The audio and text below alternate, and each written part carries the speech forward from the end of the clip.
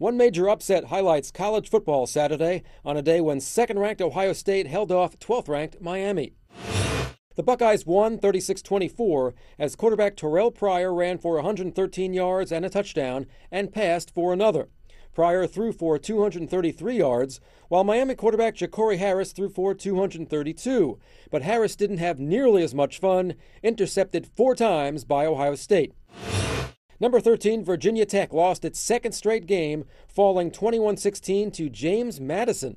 Quarterback Drew Dudzik ran for 2 touchdowns and threw for another for the victorious Dukes. Dudzik called it the biggest win in school history.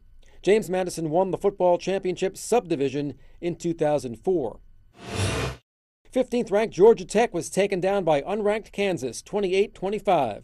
Jordan Webb threw 3 touchdown passes in the upset win. Joshua Nesbitt ran for a pair of touchdowns for the defending ACC champion Yellow Jackets, giving him 5 in 2 games. Number 24 South Carolina was a 17-6 winner over 22nd-ranked Georgia Saturday. Freshman running back Marcus Lattimore ran for 182 yards and 2 touchdowns in the win.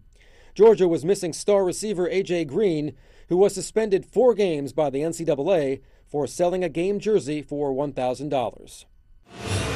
Number 10 Oklahoma routed 17th-ranked Florida State 47-17. Landry Jones threw for 380 yards and 4 touchdowns in the blowout win. The Sooners ran away from the Seminoles with touchdowns on their first 4 possessions. Steve Carmazin, The Associated Press.